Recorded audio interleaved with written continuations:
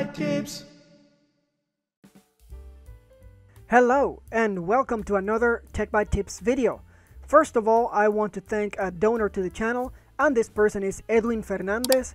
Thank you very much for your donation. It's highly appreciated. You're a rock star.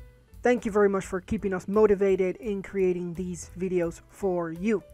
Today's video is going to be based on the current situation with the ad blocking community.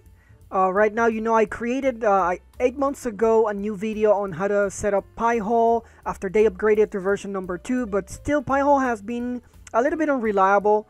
There's a lot of things that they need to fix with version number 2. So today we're going to be talking about another alternative that we have, and that is AdGuard DNS. And AdGuard DNS basically does the same thing that Pi-hole does, but it has a little bit more features in it.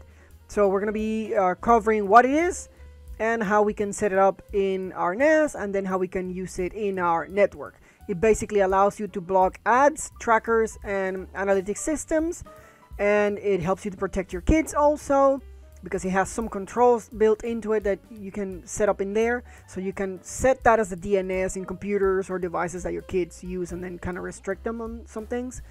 And you can see information about your devices and their usage and all that. And basically here it tells you how it works. You know, it's a resolver for your DNS queries. For example, when you say google.com, your browser needs to translate google.com into a series of numbers that represent an IP address, and that request goes into AdGuard. And AdGuard has a connection to other public DNS providers, and then it stores that as a cache locally, so that then all your subsequent requests are served from AdGuard DNS, which is the instance that you have running. And then it also helps you to, by monitoring those requests, block some things, for example, for your kids, or if your computer is requesting a domain that it's known for, you know, being an ad domain or stuff like that, it can block it. So that's how it helps you to block the ads. But it also gives you like a good dashboard where you can see all the information about how your DNS resolution is working and how it's helping you to stay safe, and removing all those annoyances. So that is AdGuard DNS. If we go into GitHub, they have their own repository there, which is on github.com/AdGuardTeam/AdGuardDNS. And in here we can see that it is a public DNS resolver that protects you from ad trackers. And it has 3 contributors. It doesn't have a lot in here, but it's very well made. It's written in Go mainly. So here you have all the information about the application, some screenshots and stuff like that. And they point you to the documentation, so you can get to that if you need. We're going to be using the official Docker Hub image that we can find here in hubdocker.com. Search for AdGuard/AdGuard Home. This is where the official image is. So we're going to be using the latest image. So they have a bunch of versions here. You can pick whichever you want, but I want the latest. So we're always on the best, most updated version of the application. Here you can see a little bit of an animated screenshot of how the application works, and it tells you details about it. And here I found out all that I needed to create my Docker Compose file. So I'm going to give you a Docker Compose file already that is going to be ready for you to use. But here's where you can figure out what everything is for if you need to. Alright, so let's get this going. The first thing we need to know is that we need to have 2 directories to hold our stuff. One of them is for the configs, and the other one is for the data, basically. So what I'm going to do is the data directory, since it mounts it to the work directory, which then creates other directories, I'm going to mount it at the root of that container, and then it's going to create its own thing. But I'm going to create one for the config. So let's go and do that. To do that, we go into our NAS, and then we have in the Docker, we have where the data for the container is going to live, and in there we're going to create a folder for AdGuard, and in there we're going to create another folder for config. Then there's going to be another folder that is going to come up here, because we're going to mount this top folder to the work directory, so it's going to add extra stuff here. But that's all that we need. We need the AdGuard folder, and inside that the config folder. And then for our projects, we create a folder, and that's where our Docker Compose file is going to live. And that is all that we need to have for the folder structure. So now we can go into Container Manager, and then we can go to our projects and create a project for AdGuard. And in here, we're going to look for that path in the Docker project. this is where our Docker Compose file is going to be. So we select AdGuard, and then we say we're going to create a Docker Compose file. I already have my Docker Compose file that I'm going to share with you in the GitHub repository. So let me paste it there, and then we're going to see it on a bigger screen. So there we go. We're going to AdGuard, YAML, and here we have our Docker Compose file. And I'm sorry, I was reusing another one and I forgot to change that. So the service is one container that is going to be AdGuard. We're going to be using that image that we just saw from Docker Hub, which is AdGuard Home, latest version. We're going to name this container AdGuard. And then here's all the ports that we need, or we have to use for this application. I'm going to make it very simple. I'm not going to use like DNS over HTTPS or all that, but here's everything that you might be able to use. In my case, I'm just going to have the basic DNS enabled. And then if you want to use it as a DHCP server, then you would use port 67 for that. I left it there, but I'm not using it. And then the web user interface, the container is going to be listening on port 80, but we're going to expose it on port 8070 in the NAS, because usually port 80 is used by Synology for other stuff. So we don't want any problems, so I'm going to use another port. Then if you want to use the HTTPS version, then you would use 443, and then you would put it in a port like 8071, for example. But if you want to use HTTPS, then you need to make sure that you get a certificate and you pass that certificate to the container. It's really not needed in a Synology NAS because you can do the HTTPS if you expose it outside, but I mean, up to you. If you want to do it, here's how you do it, and then in the configuration we'll see where you specify that. Now if you're going to use DNS over HTTPS, you need port 853. I'm not going to use it, but I left it there. And then for the initial setup, you're going to be using port 3000. For some reason this works like this, so that's how we're going to do it. Then after you set it up, you can come here and comment it out if you want, or you can just leave it, it doesn't matter. And then if you want to use DNS script, you would use port 5443. I'm not going to use it, so that's why I have it commented out. And like I said, I'm going to mount the config folder that we created in our NAS, which is this one here, into the config directory inside the container. And the work directory, which is that contains all the data, is going to be mounted into the AdGuard root folder, which is this one here. And then it's going to create all the folders inside it, so we'll see that next to the config we'll have another folder. And then I'm going to say I want it to work using the time zone of America, New York, because that's the one relevant for me. And then don't stop the container unless I manually come here and stop it myself. And that's all that we need. With this, we should be able to save it and build it. In my case, it's going to be really fast because I already downloaded the image, so it immediately started the container. And as you can see, that's it. The container is running. We go into the logs, everything is good. It says that it's listening on port 3000, which is where we do the setup. So that's good. And if you see an IP here that is different from your NAS, don't worry about it. That's just the internal IP of the container, but you're going to access it through the IP of your NAS on the port that we set. So now we should be able to go to the IP of the NAS. Let me reset this because this was me testing before. So you see 8070, which is where we should be seeing the user interface, is not working because we have not set it up. So we're going to go into port 3000, and now we have the setup for the application. Straight up, it tells you step by step what you need to do. I'm just going to say get started. I'm not going to change anything. I'm going to leave the ports as they are because that's how I configured it. So I'm going to say next. And then in here you have to create a username and password. So I'm going to say AdGuard, and then let's say AdGuard 1212 or something like that. And then next. Now we created the user for the application. And then it tells us here, okay, you need to figure out how to connect your devices to the AdGuard application so that then you can use it. And it tells you, okay, you can make it at the router level, which makes any device that connects to your network use it by default, which is what I would recommend. That really depends on the router that you have. There's so many routers that I would not have. I mean, this video would take forever to go over each one of them. But basically, here they give you the instructions. They tell you log into the user interface of your router and then look for the DHCP and DNS settings and change that to the IP of the device, in which in our case would be the IP of the NAS. And then if you're going to use it directly on a device, for example on Windows, it tells you how to do it here.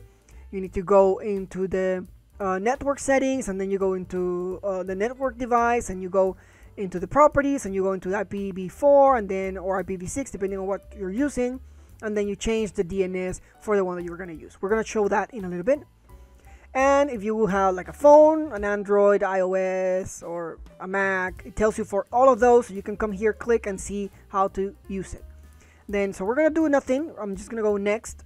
And then it says, you know, everything's good. When you click open dashboard, it's going to go to port 80 because that's where the container is listening, but it's not going to work. So just wanted to highlight that. So we click here. You see it doesn't work. So what we need to do is we need to go to the port 8070, which is the one that we said we're going to expose in the NAS. And when we do that, we get to the user interface for AdGuard. And in here, we're going to log in with the credentials that we created. And once we do that, here we go. We have our user interface for the AdGuard DNS server for our network. But as you can see, there's nothing happening because I have not connected anything to it. So now let's go over that and quickly show how you do that with a Windows machine, for example. So in a Windows machine, you would go to the network connections. You would look for the device that you're using to connect to your network. In my case, I'm using an Ethernet cable, so I'm going to be using the Ethernet interface. I'm going to go into properties. In here, I'm going to go into IPv4. I'm going to click properties. And then in here, instead of obtain a DNS server, because that would get the DNS that my router has configured, I'm going to tell it use another one, and then I'm going to give it the IP of my NAS. And then I say OK, and then I say close, and that should configure my computer to start using the AdGuard server as my DNS server. So then if I refresh here, when I start looking for things, let's go into this website that we're going to be using to test that. The first time it's going to fail, so you have to give it a little bit of time until it kind of establishes that connection with the application, and then it's going to start loading. And then you can see here when you refresh, boom, now we have queries that are coming from our Windows machine, in my case, into the AdGuard server. And as you can see, you know, it was 102 queries, 58 of them were blocked, and it gives you like the dashboard with the data. So this is very good. It's at the very beginning, straight up tells me, you know, where that stuff comes from. The only problem is since we're running inside a container in the Synology NAS, the IPs that we're going to be seeing here are not actually the real IPs. This is basically the IP of the virtual router that is redirecting our traffic from the NAS into the container. That's the only thing. But you very well could just set this up in a Raspberry Pi, for example, in your network, and then it's going to show you the actual client IPs in here. Just wanted to highlight that so you know why you see that weird IP in there that doesn't match your network, because in my network, that's definitely not the range. And then in here we can see other stuff, like for example, which domains have been queried, which have been blocked, the upstreams that we're using to do the resolving, and all of that. So this is your dashboard. This is where you're going to be coming to check frequently how everything is going on, the health of it. Then we can go into the settings. In the settings, we have several things here. If you go into the general settings, here's where you configure how the application behaves. If you want to enable certain things, for example, if you have kids and you want to put this on their devices as their DNS resolver, you can force them to use safe search whenever they're searching for something in Google or Bing or any of those like places that it's showing here, or YouTube, etc. If you want to do other things, you have other options here. For example, how long you want to keep the logs. So if you have, for example, a 7-day rotation, the logs are going to clear every 7 days. If you want to anonymize the client IPs, you can select that here. So you can do all those things here. Then if you go into the settings and you go into the DNS settings, this is basically where you specify the DNS that are going to be the backend where your AdGuard DNS server is going to look for something if it doesn't know what that resolves to. By default, it starts with the DNS10quad9.net, but there's a list here that you can click on this link and it's going to take you to this official website. And there's a bunch of options here that you can choose. For example, if you want to use Google DNS, you click here and it tells you you need to put this as the DNS you're going to put in the list. So you come here and you add it here. So, you know, that's how you define the upstream DNS servers. So basically there's a bunch of options here you can basically read because they give you good information about what everything does. Now if we go into the encryption settings, this is if you want to use DNS over HTTPS and things like that. I'm not going to be touching that. I'm not going to be using it. But like I said, if you're going to be using DNS over HTTPS or DNS over TLS, basically, you need to come here and you need to pass it a SSL certificate or a TLS certificate and the key so that it is able to serve you the traffic using HTTPS. I was not going to do that, so I'm going to ignore that, but everything is well documented here so you can read it and figure it out. Now we have the client settings. In here we can define clients that we know in our network.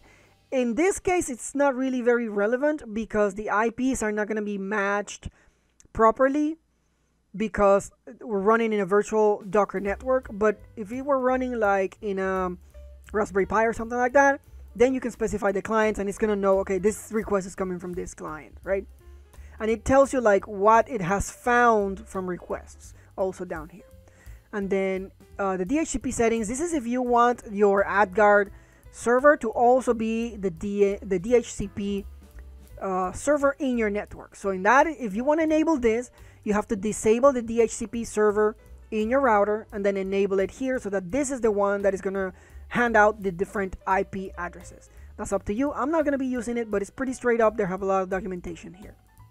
If you go to the filters, here's where you specify what list you want to use to block the ads and the trackers. By default, it comes with the AdGuard DNS filter enabled, nothing else. You can enable add away, which also comes with it. And you can come here and say add block list, and then from a list, and it's going to give you a list, and you can pick others here. You can select it, and then it'll include it in here, and then you can use those lists to block more domains. So I'm going to leave it like it is right now. I'm not going to do anything. Just wanted to highlight that. Then in here is where you put the allow. So anything that you put in this section here is going to be explicitly allowed. It's not going to block it no matter what, even if it's in a list. Then the rewrites is another type of thing you can go through. I don't think most people are going to benefit from this, so I'm just going to skip it. And the block services here, it's very interesting. Something unique about AdGuard. It already has like a list of websites that are famous and applications that are famous, and you can come here and say, okay, I want to block some specific websites. I don't want anyone in my network to access, for example, I don't know, Bilibili, which is a Chinese like YouTube. Or I don't want anyone in my application in my network, for example, to be able to go to 4chan. You can come here, toggle it, save it, and then those domains are going to be blocked. And it's a list they maintain. So just wanted to let you know that this is available here. And then you have also options to do custom filtering rules here. This is more using regex and stuff like that, so I'm not going to cover it, but you can easily read up on this. Then the query log, here's where you can see what requests you have gotten, what things have been blocked or not, what things have been allowed, how long did it take for it to respond, and all that. And here's a setup guide, which tells you again how do you connect your different devices to the AdGuard DNS server. So it's pretty straightforward, pretty easy to use, very well documented. It's a robust application. So I recommend you, if you're having troubles with Pi-hole or you just want to try AdGuard, go ahead. As you can see, it's super easy. In less than 10 minutes, we already had it up and running. So go ahead, give it a try. It's definitely pretty useful. So that's going to be it for this video. If you like the video, hit the like button. Subscribe to the channel if you have not done so. And hit the bell so you do not miss any upload. And leave me comments in the comment section below, because a lot of my videos are centered on your requests, things that you would like to see. And I also try to help you out whenever you have issues with an application or something like that. If you give me enough information, I try to help you out so you fix the problems and get it working. And another thing is, you should have noticed that there was no ad on my video. That is on purpose. I'm not monetizing the channel. But that means that whenever I go through the effort of creating a video, I make no money. So the effort basically is for nothing. So I rely entirely on your support. If you like the content and you want to support me to continue creating good quality videos for you and tutorials, there's a link in the description below where you can donate using PayPal, like Ed did in the beginning of this video. And there's also a Bitcoin wallet address if you prefer to do it that way. So that's going to be it for this one. I'll see you in the next one. Take care.